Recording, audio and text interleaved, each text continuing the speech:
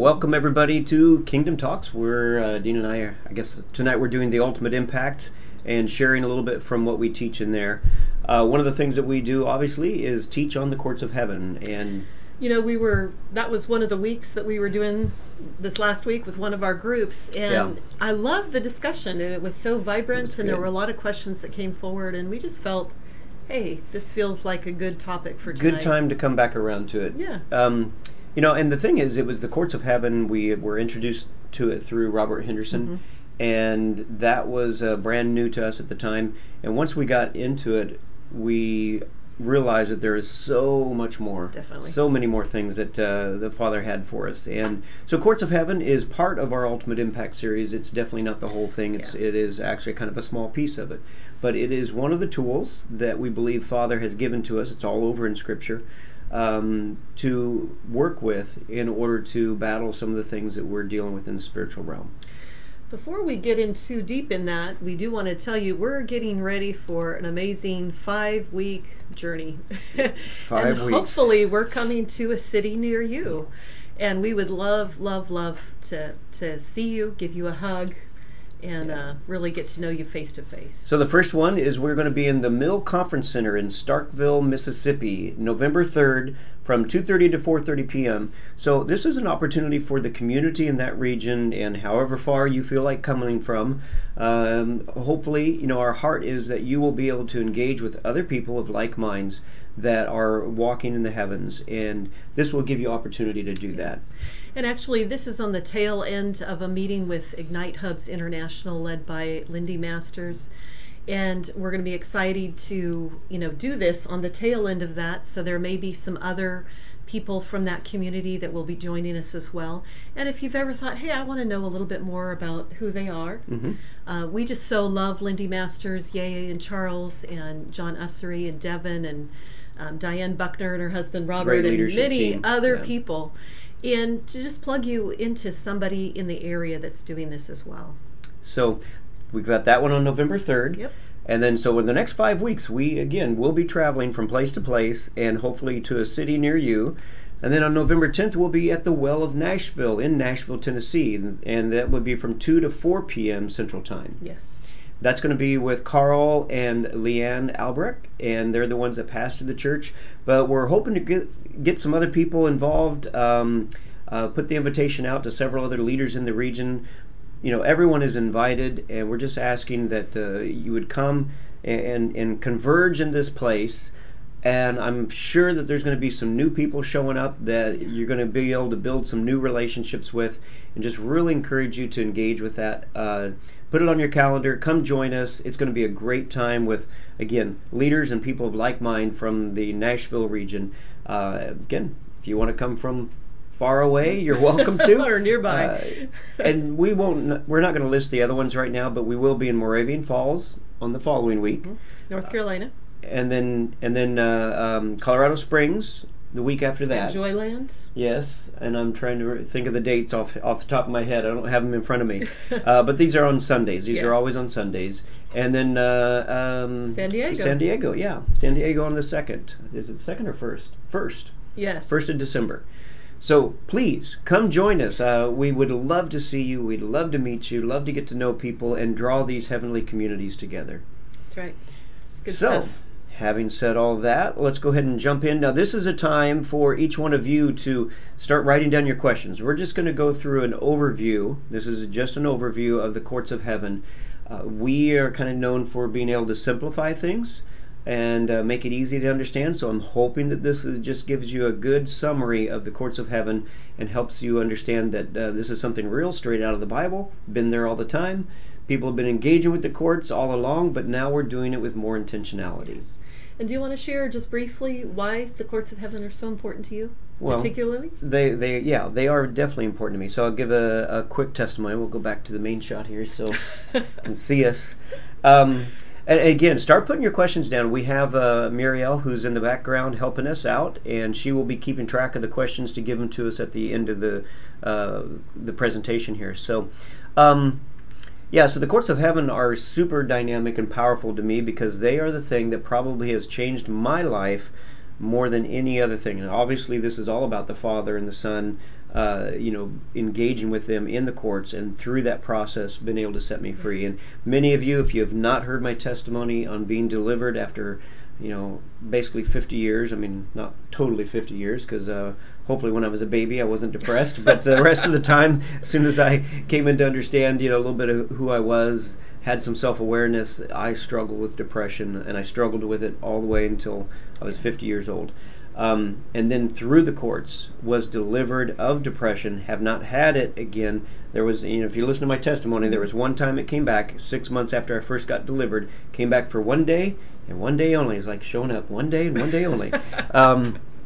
And it was gone, but it wasn't gone just because of, it was gone. It was gone because I went back to the courts, realized I had opened up the door and allowed that to come in. Yeah.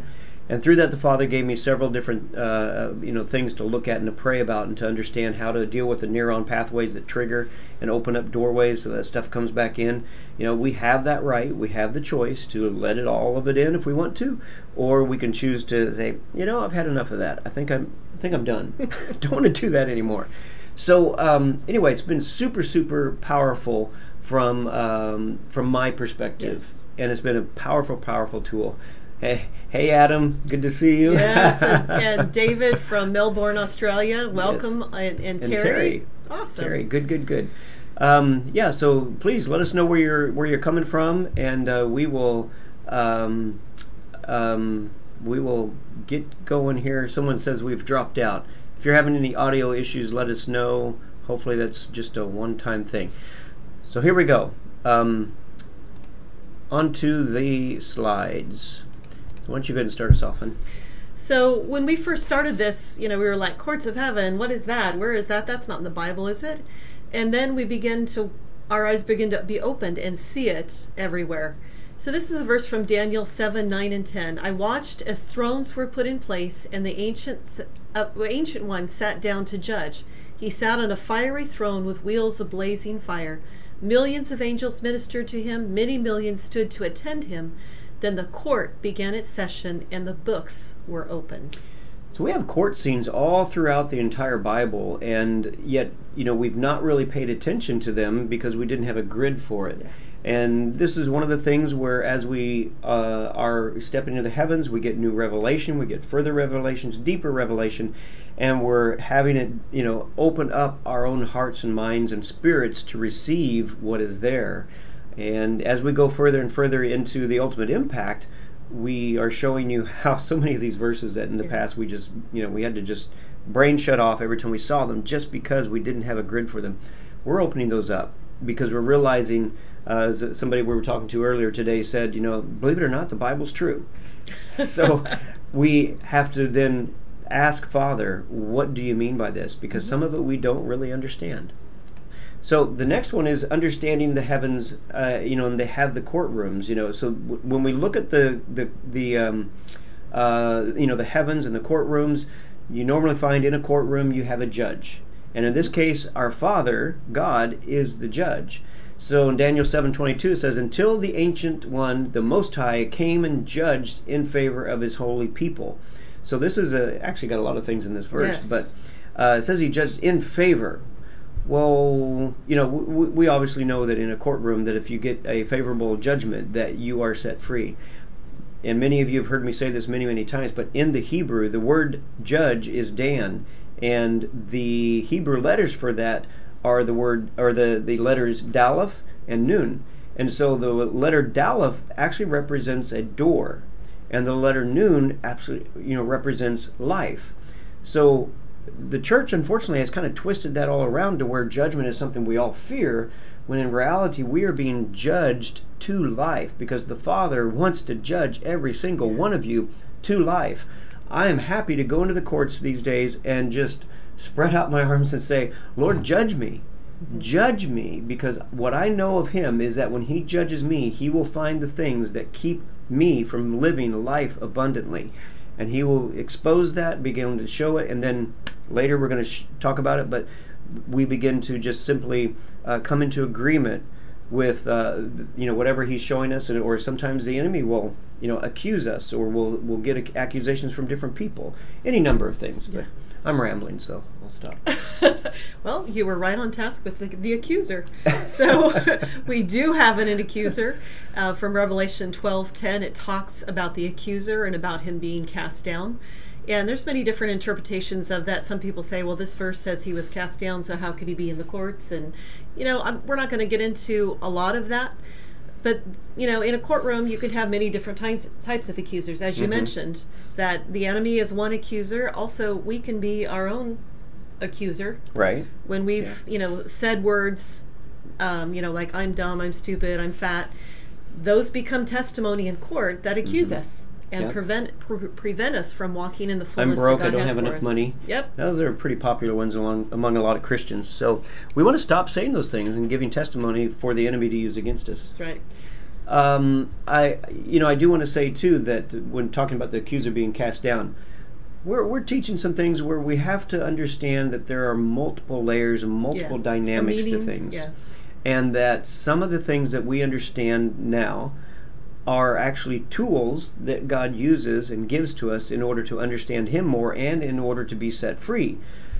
The idea that God is a strong tower, well, that gives us an understanding that, He is, it's a good place to go hide in Him.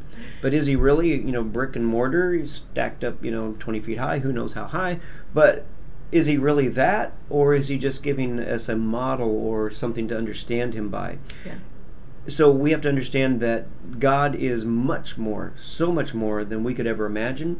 But the main thing is He wants us to understand Him as a Father, that we are family. And that's what He has asked of us. And so it's a wonderful way to see the Father, because He is that to us, and He wants to be known by that. So the next one is the accuser. Categorio is the Greek word, and it means to accuse before a judge. So we know that this is our accuser, and he is accusing us. And what is he accusing us of?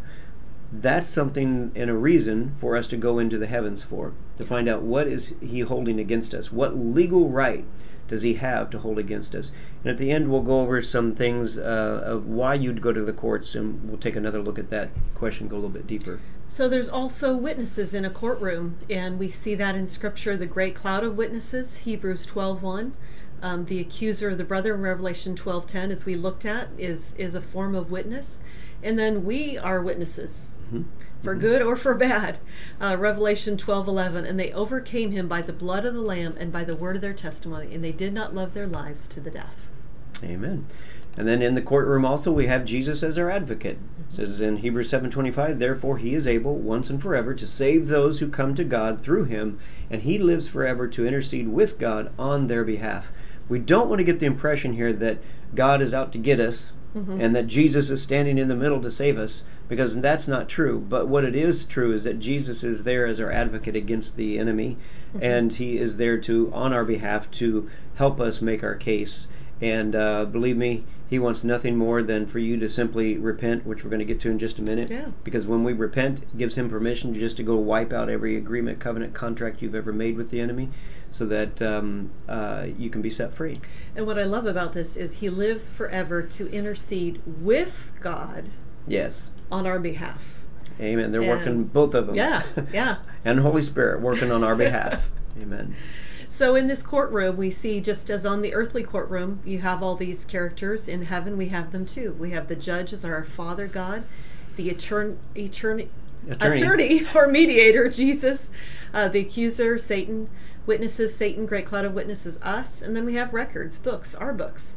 There's many verses on books in heaven, and so all of those things that make up a courtroom on earth is a part of the heavenly. Yeah.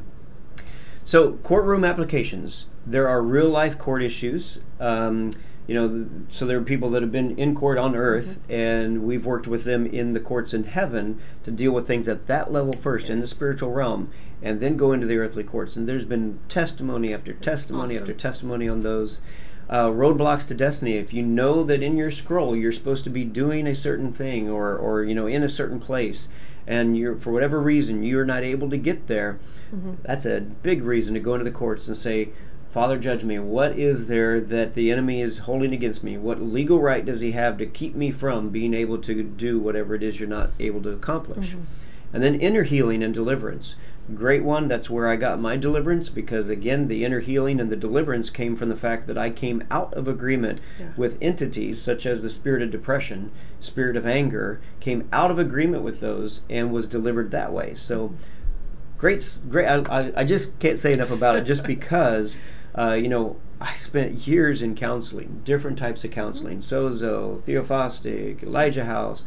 All of them did great and helped out a lot. Helped to manage it, but never delivered me from it. And this was the first time that I actually got deliverance. Physical healing, DNA cleansing, land cleansing, etc. Prodigals, a lot of things that we can dive into here. But just know that the courts are a great, awesome tool. And if they work for you, we say go for it. But just know that also, the courts of heaven don't work for everybody. And it's not a magic wand. No, not a magic wand. And honestly, you can deal with all your destiny issues in the courts of heaven, but if you're just sitting on your butt doing nothing, God's not going to force you to fulfill your destiny. And so there's a walking out of all of these things. Yeah.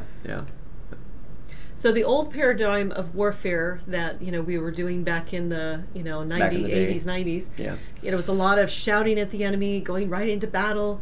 But the result was often a lot of wounded, weary people, broken. And you go, we worked so hard. We prayed in the Spirit. We made declarations. We did all kinds of things and went crazy.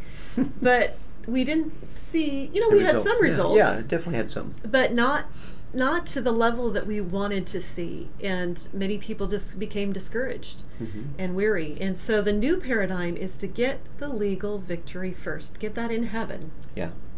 And so then important. We have victory on earth. And it's so much easier than fighting it out with the devil. Because so much of the time we will find that we go into the heavens, we get the legal right there, and it takes care of itself in the earth. Can't tell you how many times that has happened. It's been really, really phenomenal. I was thinking of getting into some testimonies, but we actually got a fair amount more to cover, I think.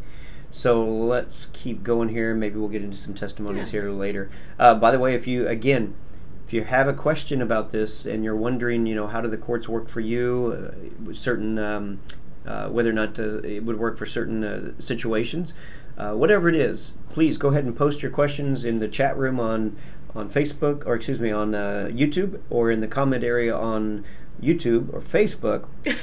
We'll get it. And we will do our best to scramble them up just as well as I've scrambled that up. Woo! Tongue-tied today. Okay.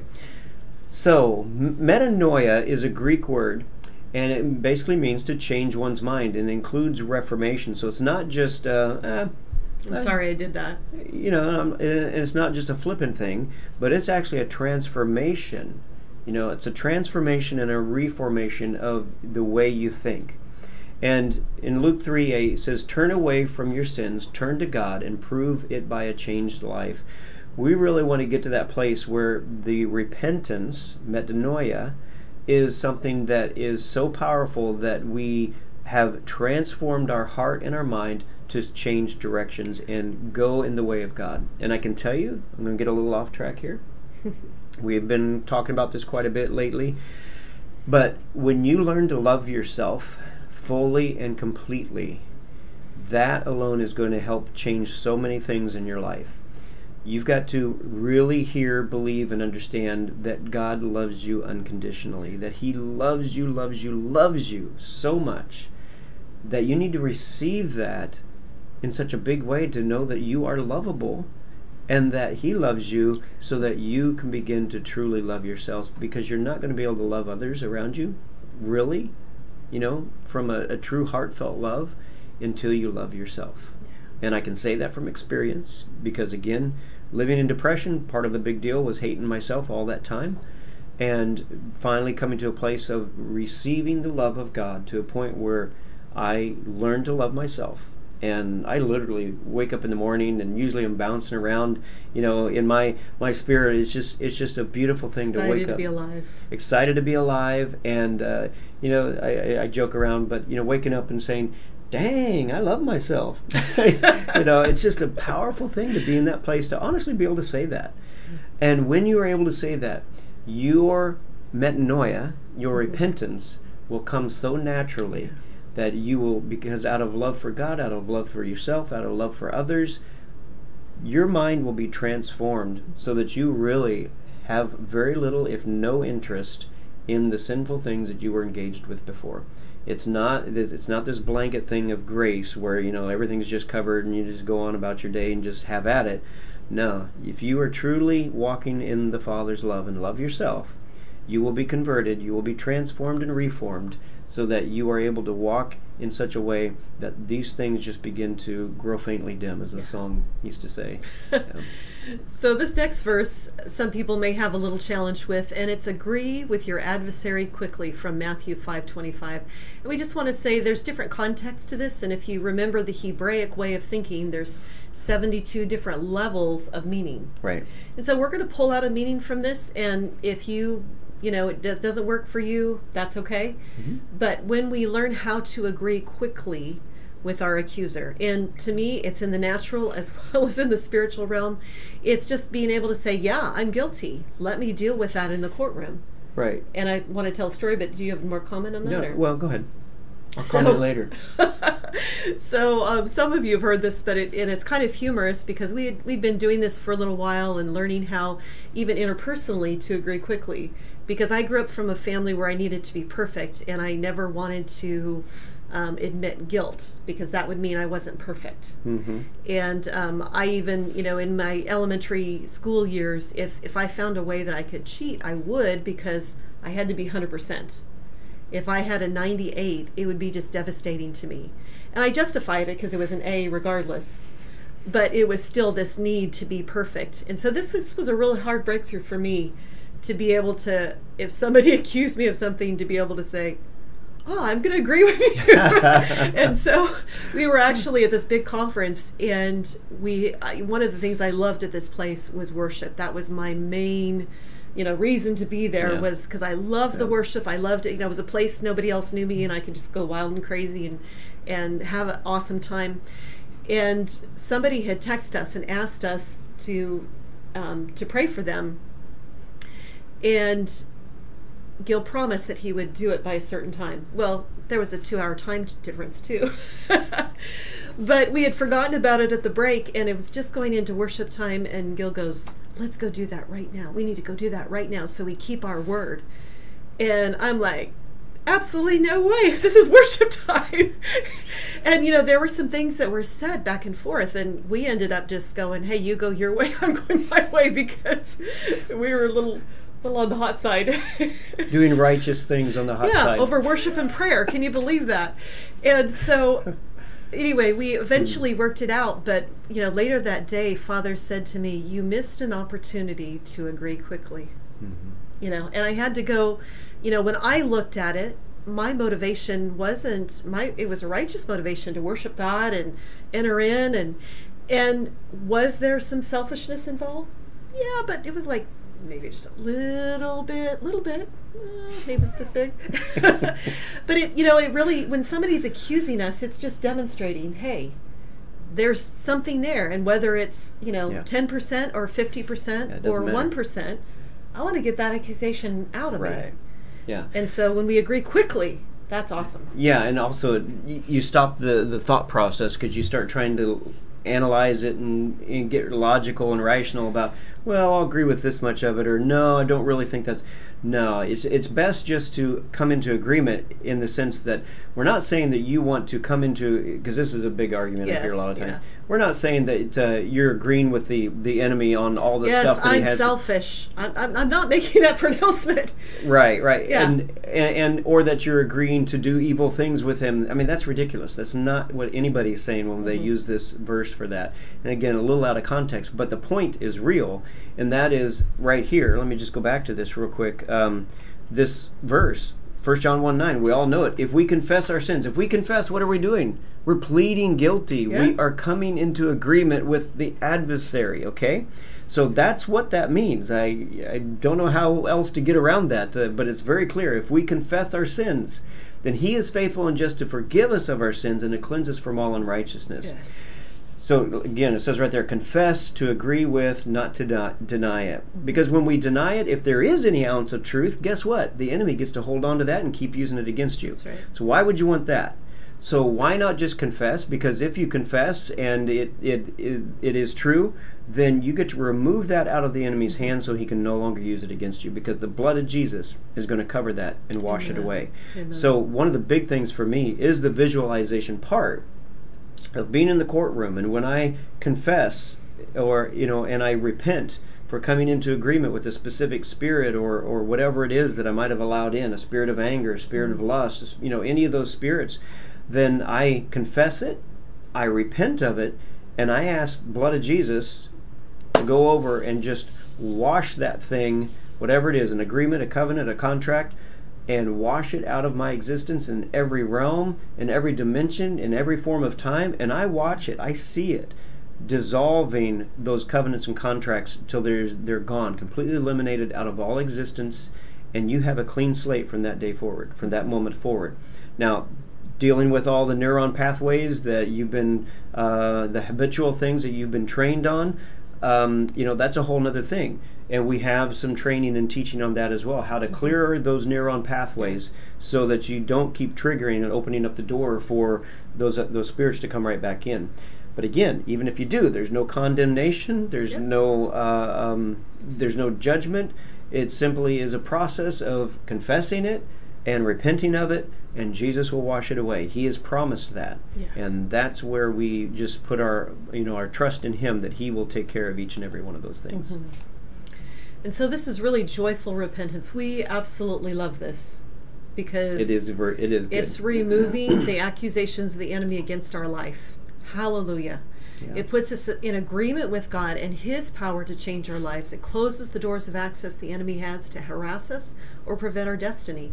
And it releases us from iniquity in our family bloodlines. And so it is awesome, awesome, and amazing. And we call it joyful repentance, again, because it's like if, in the past, if someone came and accused me of something, the defenses go up, the guns come out, the defensive side comes out.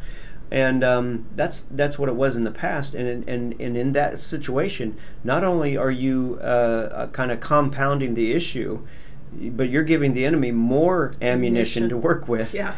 Versus when you get an accusation, just say, I am so sorry. I did not know that I was being so selfish when I did that. And go straight to the courts and ask for repent for what you've done, and ask for the blood of Jesus to clear it and cleanse it out of your existence. And when you do that, you take that out of the enemy's hands. So it becomes a point of when you really realize what is going on, when you really realize what is going on, that every time you are repenting and coming out of agreement with something that you're in agreement with, you are taking a legal right and a tool of the enemy out of his hands that he can no longer use against you.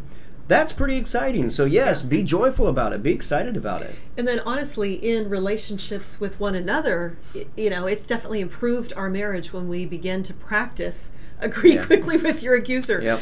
Because otherwise the defenses are up. But as soon as you say, oh wow, I didn't realize I was coming across that way, I repent for that. Then all the defenses come down and we're able to work through, hear one another's heart.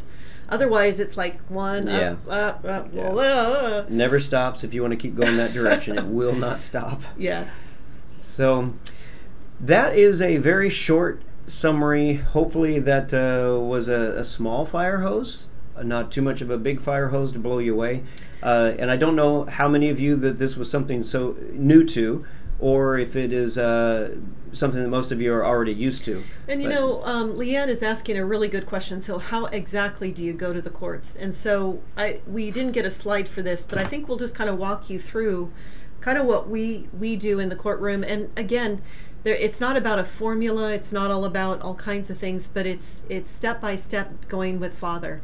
And so where we always start with, typically, although I just said we don't, no formula, I should say we typically go to the throne of grace because we want to know, is this a court case or is there another way that Father wants to handle this? And so that's the first place, to connect with Father relationally and go, hey, Father, this is going on. I really don't know what to do. Should we go to court? Yeah. So, Leanne, I don't know specifically, who you are and where you're at. Why do we have to worry about going to the courts? You know, one of the things I say about the advocate situation, or that the idea that Jesus has done it all, I don't know if that's where you're going with your question there, but you know, when people say, well, Jesus did it all, I don't have to do anything else. Well, I have to say, well, how's your life going? How's that working for you? Because if you're not walking in perfect abundance and harmony with, you know, in perfect power and authority, then I would say that we haven't figured it out yet, and that there's something yet to be done. If you've got any aches or pains, you know, then there's probably something yet to be done. So what is it that's yet to be done? This is the way I describe it to people. The fact is, you are perfect, and you are seated next to Christ in the heavens. Done deal. Done, done, done. However, in this earth and in this realm, we are still walking it out and learning to process these things, and we are having to break out of what I call the matrix of lies. The enemy has placed so many lies upon us that we do not really fully believe and understand who we truly are. We're starting to get some ideas. We're starting to grasp a little bit of it, but we honestly do not know fully who we are and what we're capable of, because Jesus said that we would be doing miracles like he did and much more. I don't know one person on the earth who's fully walking in that authority. So we've got something that we need to figure out. And it doesn't mean we don't have salvation. No, it has nothing to do with our salvation. We are saved in Christ, period. And I would say the courtroom is not so that heaven acknowledges something. It's really for us. Yeah. It's for us to see that what's going on in the whole panorama, and our wrong beliefs, and how we've come into agreement with the enemy, and how we come out of agreement with the enemy. And so, do you have to go to court for all of that? No, there's other ways that you can repent without actually, you know, seeing and doing all that. But we've found that to be really helpful, personally. Now, I've got Muriel is helping us, and she's sending questions because we can't keep track of everything and do the show at the same time. But we'll get to them. So if we're looking down, it's because we're looking at your questions as they come in. So Laura says, why do you think this is happening now in the body of Christ? I feel like we could have fast-forwarded through a whole lot of unnecessary spiritual warfare, or was it part of the foundations? And I'd say yes. Yes, you know, sometimes we don't understand how the Father works, but we do know that he is giving us greater and greater revelation about himself all the time. And every time we think, oh, we've arrived, this is the greatest revelation, now we've got, you know, for us, we stepped out of just your very fundamental, you know, Christian church where there was no operation of the Spirit at all, hardly anyway. And we stepped from that into spiritual things, and we thought, oh, we've arrived. Yeah. And then, you know, there was another thing, and then we get the courts of heaven, and then, you know, it just keeps going, and we've realized it's going to go forever. We will constantly be getting more and more revelation of our Father, because he is infinite. That revelation is going to be infinite as we grow. And so this, to me, has just been another phase of the revelation. Why did it go in this order? I think part of it is process, that we have character building that we need to do. And if there's no challenges, then, you know, you just don't grow if you don't have some challenges. We learned a lot through that era of spiritual warfare that was probably good, but now we have some parts of it that we need to unlearn and to do differently. So that declaring and decreeing and all that is definitely a piece of it, because once you get what the Father's doing, as Jesus did, he did only what his Father was doing. So we see what the Father's doing by going into the heavens, and we then pull that into the earth, and we declare it and decree it into the earth. And then from that, we also check with Father to see, now, is there anything I need to do physically? Because now I've done the spiritual part of bringing heaven to earth. How much do I need to do physically? And you know, seriously, we don't get a lot in, you know, we haven't with the groups that we've been with. We don't get a whole lot of information in terms of what we have to do next physically. Is there stuff? Yeah, but we're looking to see what the Father's doing. And most of the time, when we deal with it in the Spirit, it works itself out in the natural. So Leanne also is asked, but how do you go there? Is there a process of getting there? And we just want to kind of break off some things. There's heaven is not way far away. The kingdom of God, you know, is right here, is with you. Yeah. And so it's just changing Scripture is very clear that we're seated with him in heavenly places. Right. We Can are. I back up a little bit? Yeah. Because, there are a lot of people that talk about stepping in. There are a lot of people that talk about going up in a whirlwind. We see different symbols in Scripture about how people went into the heavens. Jacob's ladder. There's a lot of different ways that we see in Scripture that people went into the heavens. Jesus, was evidently going there quite often to see what his Father was doing. And so what we have realized, because like Adena was saying, that heaven is just a realm away. We are already in heaven, and heaven is in us. It says the kingdom is within you. So it is actually us shifting perspective and seeing ourselves seated next to Christ and living from there and seeing things from there, so that we have that heavenly perspective all the time. I do my best, and I feel like I do fairly good job. Is it perfect? Mm-hmm. Absolutely not. Of looking at things from that place. It's like when something comes up, I will immediately try to go there. Not try to go, I do go, but I try to remember to do it all the time, that I would go there and look at it from that perspective with my Father and with Yeshua, and to get counsel from them on how to deal with a situation there. But it is by faith in Christ, by the blood of Jesus. He tore the veil in Hebrews. He tore the veil so that we could enter in and come boldly before the throne of God. That is what we're supposed to have been doing all along. We have permission, and not only do we have permission, we are expected.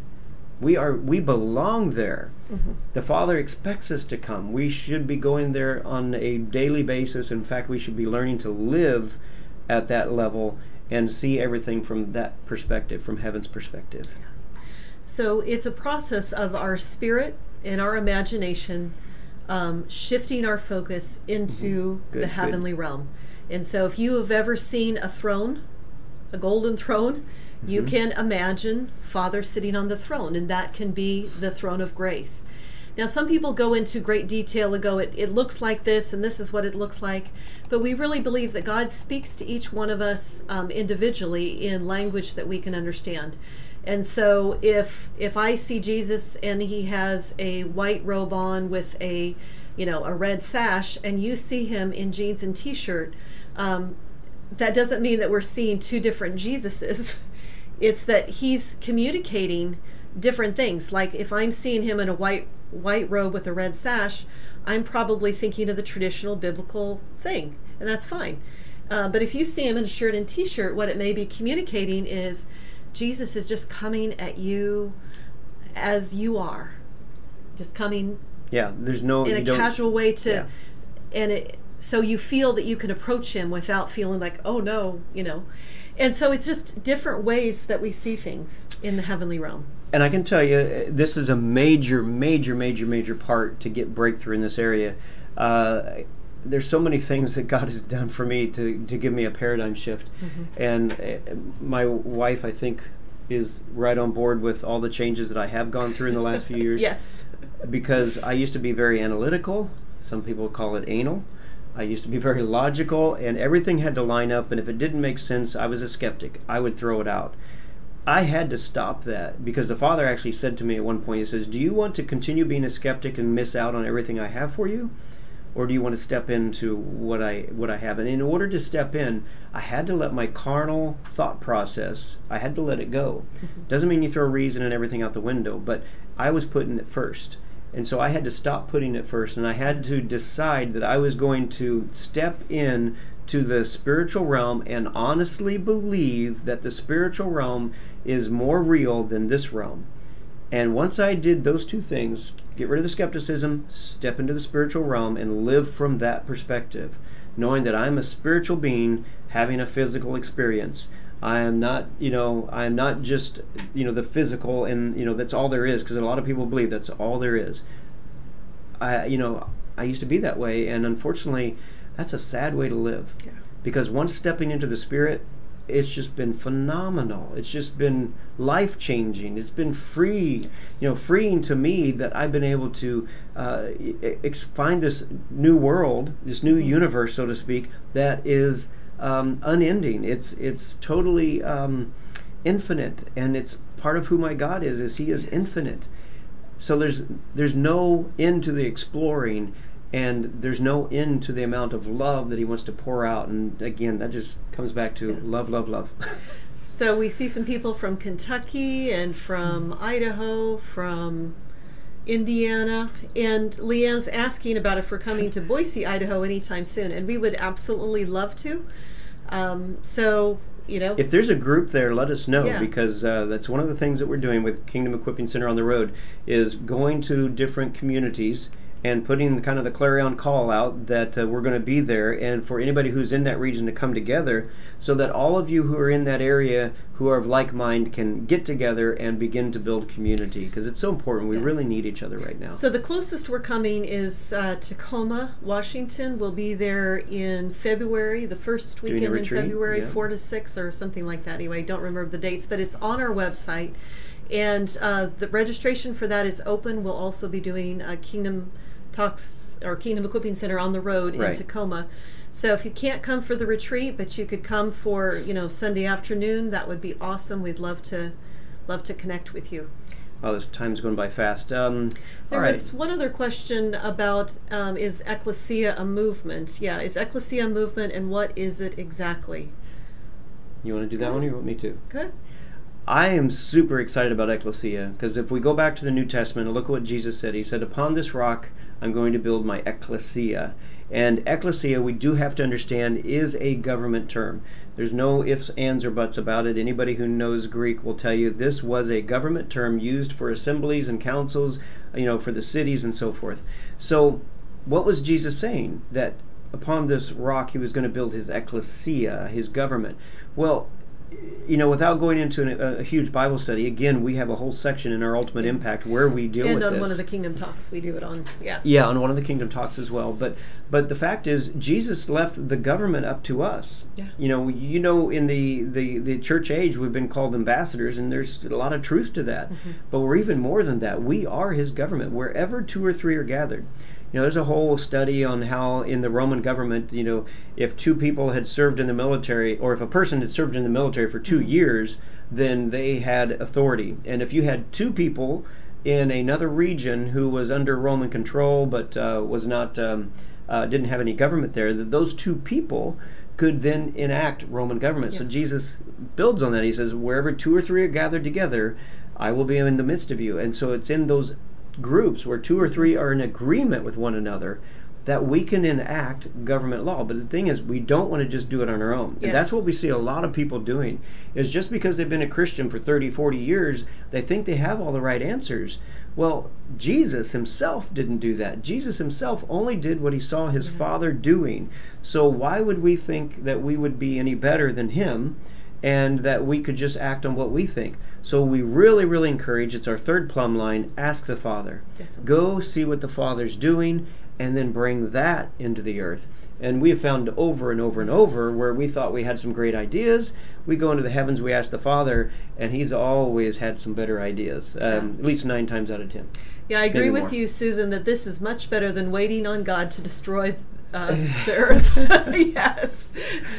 Definitely. We were just talking about this today on our walk, that maybe this next stage of Christianity will be referred to as the restorers, the age of restoration, because once we learn truly who we are, that we're supposed to be going into the heavens and bringing heaven to earth according to the Father's will, that we will begin to restore the kingdom in the earth as it was supposed to be in the beginning. Creation and everything else, and it's exciting. And we were just sharing this with somebody, and they said, no, maybe it's the resties, because we rest on our throne with the Father, and we restore. So it's rest and restore. Resties. That is really good. Really, I'm not sure how many people will get that when you say it, but it's good stuff. So what else do we have?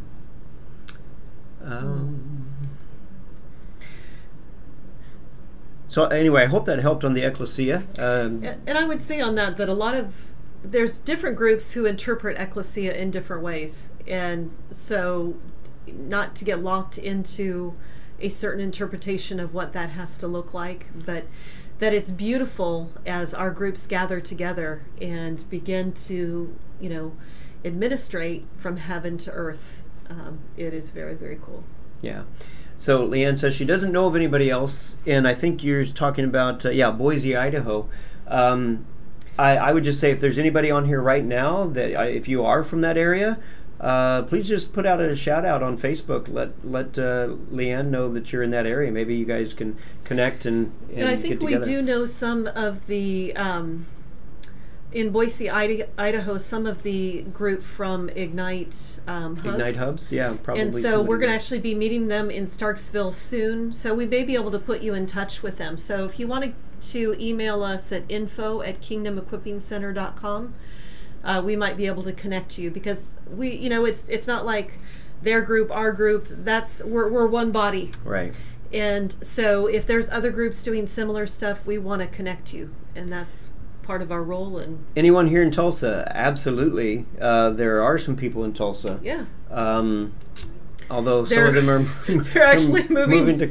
Maybe we shouldn't say that. Well, we haven't given out any names, but yes, there are people there. But they're planning to move to Colorado Springs when we move there, or sooner than us. But yeah. Yeah, and I'm going to put it out again. I'm just going to say it. We're not sure what the Father's doing yet. It's starting to kind of, the scroll for what He has for us in Colorado Springs is starting to kind of unravel a little bit. We're getting to open it and begin to see pieces of it. But we do know that there are people that are going to be moving to Colorado Springs with us. Yeah. And I would just say, Kim, that we're going to be driving through Tulsa, and we will wave at you in the spirit and bless you as we're on our way. Yeah. So.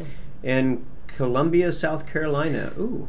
We will be, we're going to be in Moravian Falls. North Carolina, yeah. North Carolina. And we will be driving in South Carolina a little bit, visiting Lily Weeks, who is Chris Carter's publisher. Yeah. Mm-hmm. So it says, let's see, Halika says, you guys had a guest on that lives near Boise, forgot the name. Yes, he actually is going to be back on, I think, within the next 3 weeks. And I can't remember his name off the top of my head either. That's bad. But yeah, there is someone, Coeur d'Alene actually, I think is closer where they're from. So that's not really Boise. I think there's probably a good hour or two's drive between Boise and Coeur d'Alene. I'm not sure. I'd have to look on a map. Someone can help me there. All right. Anything else? We do just want to say that we're going to put up, if you're near Starkville, Mississippi, or near Nashville, Tennessee, we are going to be coming through there soon. And on our website, kingdomtalksmedia.com or kingdomequippingcenter.com, we're hoping to post, it'll be for free, but it'll at least help us to know who's coming and when. We'll have a little place where you can register, and that's really helpful for us to just know ahead of time who's coming, and then we'll be on the lookout for you.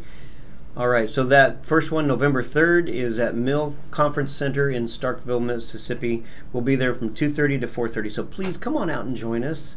It'll be a great time. Really, really hope to see you there if you're in the area.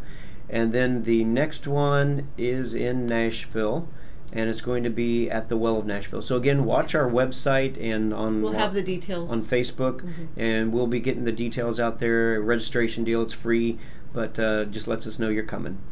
So. And yes, Dan Dean was the guest. Oh, Dan Dean. Yes. That's right. So that's somebody else. There are actually two people in that area.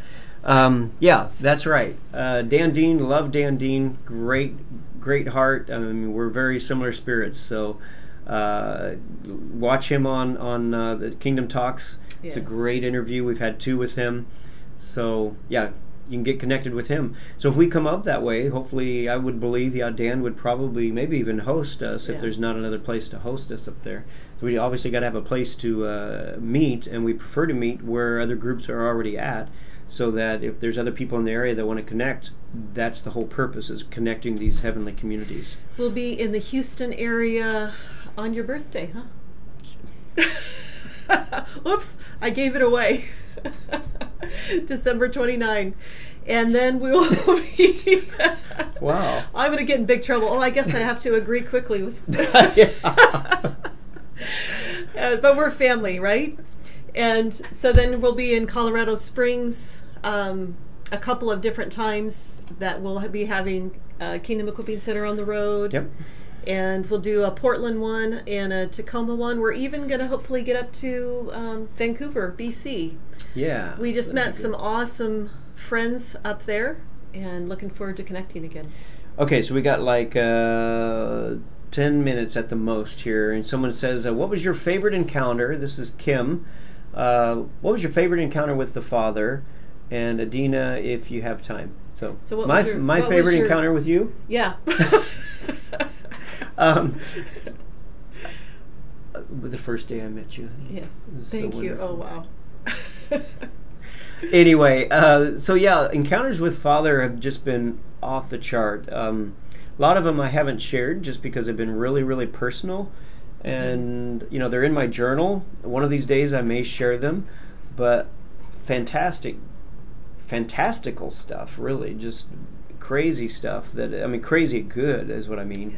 But I would have to say probably one of my favorite ones was we were actually on another road trip.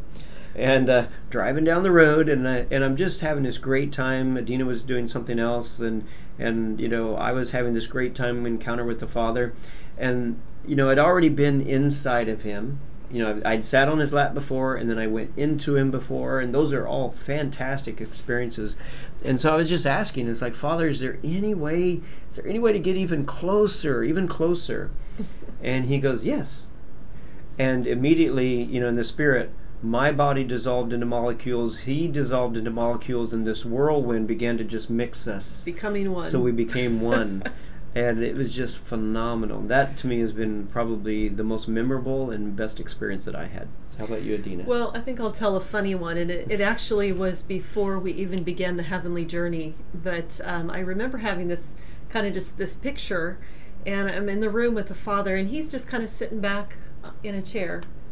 And I'm like a 4-year-old, and I'm bouncing off the walls. Literally, I'm just going here, here, here, here, here, here. And he's just sitting there calmly with such delight, loving me. You know, and at that time, I was really a workaholic. And I'm a recovering workaholic. I'm doing better. You can pray for me. And it was just this beautiful picture of him communicating his love and his delight in me, even in my, you know, bouncing off the walls everywhere. But always this invitation to go, you can come sit on my lap at any time, you know, you can stop and rest. But, you know, I was just in that place of bouncing around. So what I love about Father, I guess another experience is somersaulting uphill with Father. And I think partly because I come from a workaholic family and we didn't have a lot of playtime. And so some of my times in heaven with Father is just play. Yeah. In fact, there was this one time, and I think we were doing somersaults at that point, but there was something going on in the room, and you know, it was when we were first starting to come out of the spiritual warfare stuff. But there was some stuff going on in the room, you know, and I wanted to do some spiritual warfare stuff. And Father kept going, come on, let's play. Come on, let's play. Tells you how much he was worried about let's it. Let's play. Yeah, exactly. And it was such a struggle because I wanted to do something about something that was going on in the room, and finally just being able to relax and going, okay, we'll somersault uphill. You know, and that's a topic that one of these days we'll get to, but we're actually kind of hammering it out right now and putting some teachings onto our third series and the ultimate impact on non-dualism. And you know, it is a big thing that's crept its way into the church that really doesn't belong, and it's the idea that God has this arch rival and that they're going back and forth, and sometimes God's winning, sometimes the enemy's winning, and it's just like, that ain't happening. That's just not the reality at all. You know, so that brings up other questions, and it's like, well, why is there even any darkness there in the first place? So we deal with that in the third series, and I just encourage you to take a look at the Ultimate Impact series. You can go there, ultimateimpactmovement.com. Actually, Marielle, if you don't mind putting that into the YouTube and to Facebook, just so people, if you want to check it out, a lot of great teachings on there. They're short. They're done, 10 to 15 minutes a day. So you have four or five a week. And then ideally it's done in a group so that you can then get into a group, whether it's online or in person, maybe gather 3 or 4 or 5 people, your friends that are hungry and looking for more. And you can do this at home. But, encourage you to take a look at it, because it lays the foundation for what we're doing in from a biblical foundation, so that if you're ever challenged on it, you know that it's in the scriptures very clearly. So Leanne, I appreciate your question. So has this impacted your family and your kids? And we would say definitely. Absolutely. We were just with our oldest son, is married and lives in Texas, and we were visiting him, and honestly he's a little on the skeptical side of things, but he was willing to do a court case about his business. You want to tell about it? Yeah. I mean, this is not the first time this has happened. It's almost pretty much expected in some ways, Yeah. but so we went. He's got a great business going, and he was just wanting to kind of fine tune it so that he had customers that he really liked, because some of his clients are pretty difficult, but he was wanting to have clients that he liked, and he was wanting more referrals for those clients. And so we go into the heavens, we present the case, and he does some repentance for some areas that he probably needed to repent for, which he did. We go through the process, and when we're done, he picks up his phone, and right there on the spot is a referral from one of his best clients. And so, yeah, it works. and it's not the magic wand. Yes, you just have to understand it doesn't happen all the time, but it is pretty common. And so Leanne is also asking, does it bring healing to you all? And so I would say, kind of with that, is there's different dimensions to who we are and what we're doing. So if I do some work in the DNA regarding my healing, it can have an effect. But if I'm loading up on sugar and sitting all day and not exercising, I'm probably not going to walk through it. And so there's a lot of internal stuff and personal stuff with healing that we need to do in cooperation with a court case. Right. I mean, I by engaging with my perfected self, I believe that I can engage with my perfected self and actually have the DNA of my perfected self teach this DNA how it's supposed to operate in order to keep, a virus kicked out, or to, help with my joints. I had some, arthritis was starting to come in, and I'm like, no.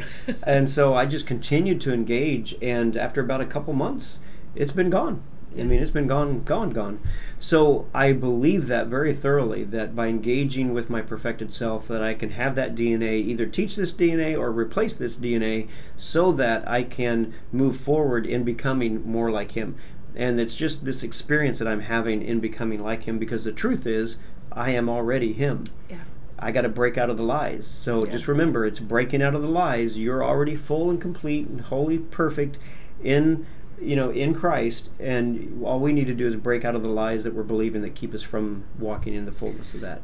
We so love being able to do this live and to get your questions. Unfortunately, because we're traveling and we're going to a lot of conferences, we won't be able to do this as much as possible, but keep in tune, and we really want to walk through this with you. One more question from Leanne. Actually, there's another question.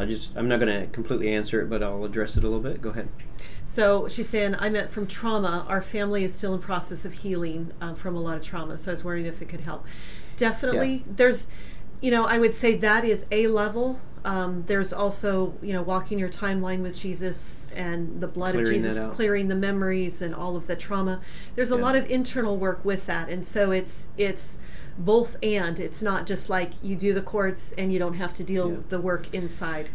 And for me personally, and I know a lot of people disagree with this, and it's okay, but for me personally, I really believe in the idea that we are moving forward. And I used to spend tons of time navel-gazing, trying to figure out how to fix my bad life and everything that was behind me. And, with the healing that I've received, it's focusing on the answers, which is in Yeshua, versus focusing on the problem. And that has just been a real big winner for me. Again, a lot of people feel like with Theophostic and some of the others that they have to go back and deal with that.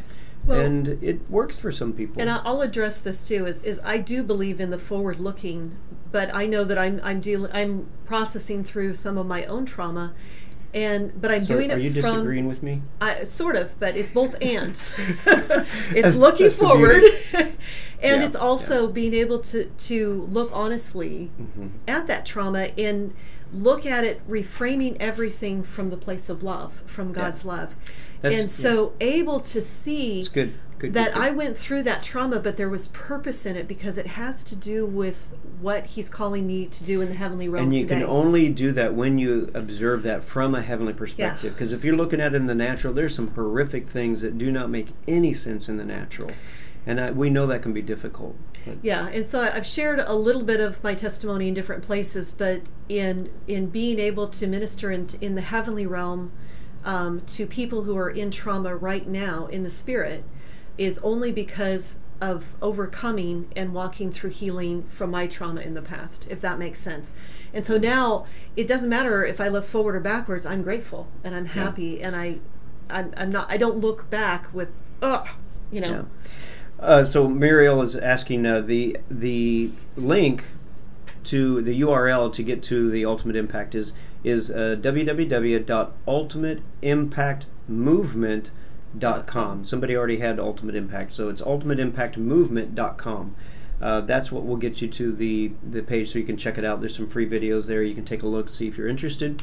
And then the other question that someone had asked, this was from Susan, says, engaging the heart chakra, can y'all speak on that? I don't know if that came from Muriel's translation or if that was from Susan, but you know, I really like Nancy Cohen's look at things, that wherever you find anything that has any power or authority on it, and it's been twisted and it's being used in darkness, there is a righteous real.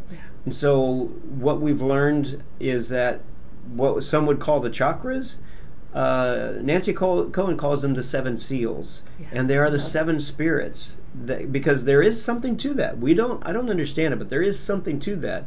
And so, you know, that heart spirit would be one, you know, to engage with, because we want to understand cardionosis. We want to understand one another from a heart level. Mm-hmm. I really don't have a lot to say on it because I have not studied it very thoroughly. And I'm not talking about studying the chakras. I'm talking about studying the seven spirits and their existence and how they operate in us, the righteous real. Yeah. We do need to learn about that. Yeah. All right. Well, it's been great to be with you. Thank you for spending your Friday evening with us, or whatever time zone it is. Right, whatever time zone where you're you in. are around the world. But we love you. We honor you. We thank you so much for being on this journey with us, and we're here for you. Yeah, love each and every one of you. Bless you all. And we don't have it up here, but if you want to visit our other website, it's kingdomtalksmedia.com. All right. We'll see you next time. Love you all. Bless you. Bye-bye. Bye.